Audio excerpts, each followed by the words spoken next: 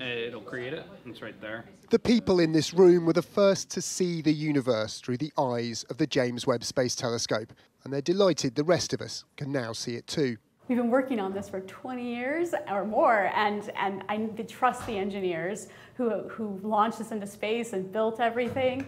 So I expected this to go well, and it has. You should be prepared to be wowed.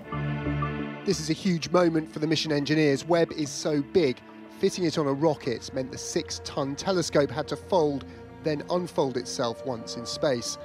That went without a hitch, and now it can get to work. This is the flight control room for the Webb telescope, the only place on Earth with a direct link to the observatory that's currently orbiting the Earth all the way out beyond the moon.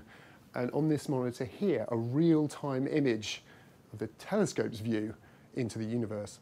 Webb isn't just a better telescope, it can see things we've never seen before, planets beyond our solar system and whether they have atmospheres like ours, the first stars that made the molecules of all life, and of course, how the universe came to be. Looking back from today on Earth, our sun was born about 5 billion years ago, but the universe itself, made by the Big Bang some 13.8 billion years ago. While other telescopes have looked deep into space before, we still know next to nothing about this period, a billion years after the Big Bang. But Webb can reach that far by seeing infrared. The light from a star, for example, 12 billion years ago has taken so long getting to us, it's effectively been stretched by the expanding universe from visible wavelengths to infrared. Seeing that is the only way to image the most distant things in space. One of the most important tools for doing that is Webb's mid-infrared instrument. Its flight spare is in the UK, where it was built. The challenge for its designers, keeping it cold.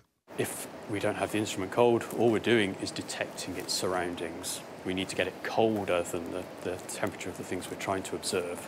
It's just incredible to think that the real version of this is attached to the James Webb Space Telescope 1 million miles from Earth now, gathering that faintest light, giving us those first images of the oldest and most distant objects in the universe.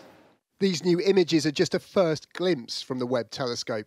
It's changed the way we see the cosmos, but over its anticipated 20-year lifetime, it will change the way we understand it too. Tom Clark, Sky News, Baltimore.